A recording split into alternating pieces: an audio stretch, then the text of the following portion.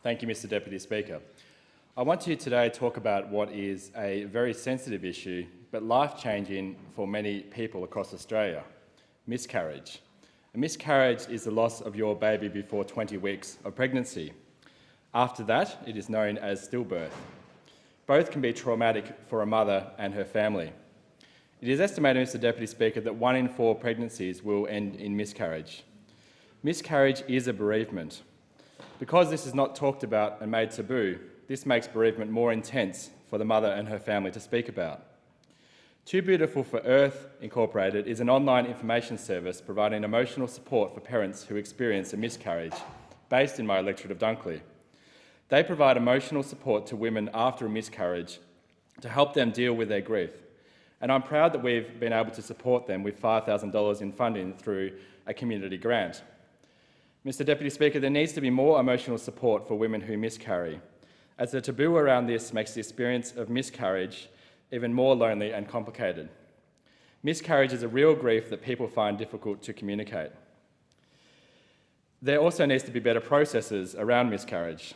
This could be with respect to better understanding of a mother's wishes with respect to what to do with a lost baby.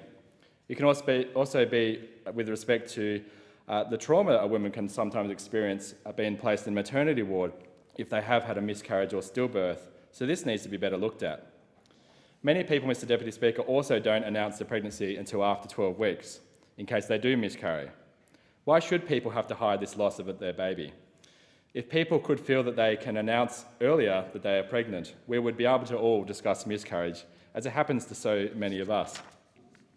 Some ways that you can remember your baby may include remembering your baby on your baby's due date or anniversary of the loss, planting a tree, making a memory book, buying a memorial plaque, talking to others about your experience, wearing a heart, angel or a Too Beautiful for Earth necklace close to your heart, or participating in the International Pregnancy and Infant Loss Remembrance Day events near you on the 15th of October each year, and lighting a candle at 7 p.m. on that day to represent your baby to create a wave of light around the world. I encourage, Mr Deputy Speaker, my colleagues and those around Australia to gain a better understanding of the issue surrounding miscarriage and to support those who have been through this experience. And I thank you for the time today to speak about this issue.